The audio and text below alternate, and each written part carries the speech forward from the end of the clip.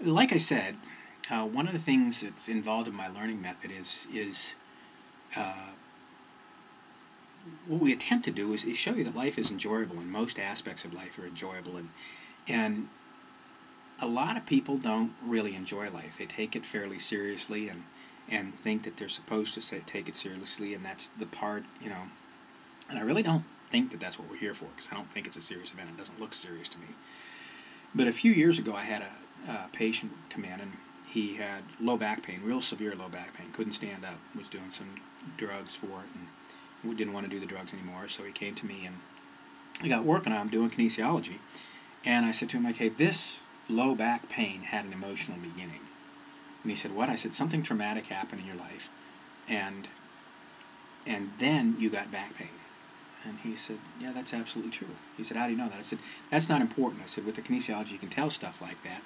I said, but, I said, what was that emotional beginning of this? And he said, well, he said, a couple of weeks before this happened, he said, I sat down with my mistress. He was separated from his wife. They were getting divorced. And he said, I told her what my priorities were. And he said, my priorities were my business, my family, my kids, and her. And he said she didn't like it. He didn't like it at all. And there's this memorial bridge here that people, I don't know, used to, I don't know whether they still do or not, come to jump. Not bungee jump or not for fun, to end their lives.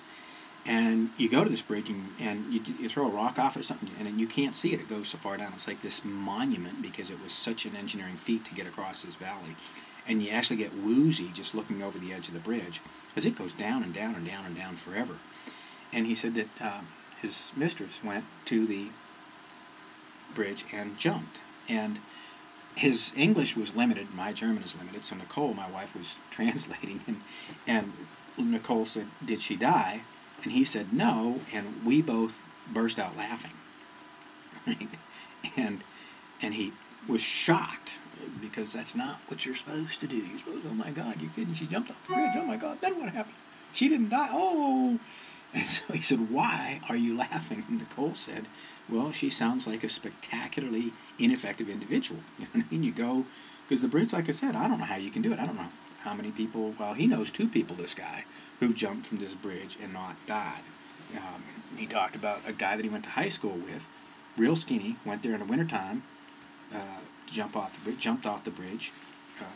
His coat filled up with air as he went down. It was deep winter, landed in the snow, didn't even break him bones. I mean, his girlfriend got hurt massively, but we found both of them entertaining. One, it has nothing to do with me. Whether it happened or not, I don't know. I am going to be entertained by life and by what people do and look at their effectiveness.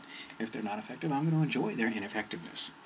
But, quirky point of view, quirky way of living. It comes from an operating system that allows you to enjoy life.